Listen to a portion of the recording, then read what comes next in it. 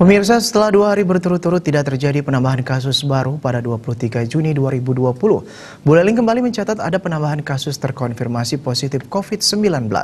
Satu orang DPD, maksud kami PDP, positif ini memiliki riwayat kontak langsung pasien positif. Sekretaris Gugus Tugas Percepatan Penanganan COVID-19 Buleleng, Gede Suyasa membenarkan penambahan PDP terkonfirmasi positif.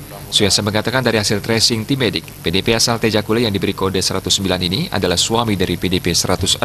Menyusul tambahan PDP terkonfirmasi positif itu, sekarang di Buleleng menjadi 90 orang. Dari jumlah kasus positif itu, pasien yang dinyatakan sembuh sebanyak 79 orang. Jumlah pasien sembuh ini masih sama dengan data sehari sebelumnya. Pihaknya tidak bisa memprediksi seperti 2 hari tidak ada kasus baru, namun hari Selasa ada tambahan baru dan ini berarti transmisi lokal masih terjadi.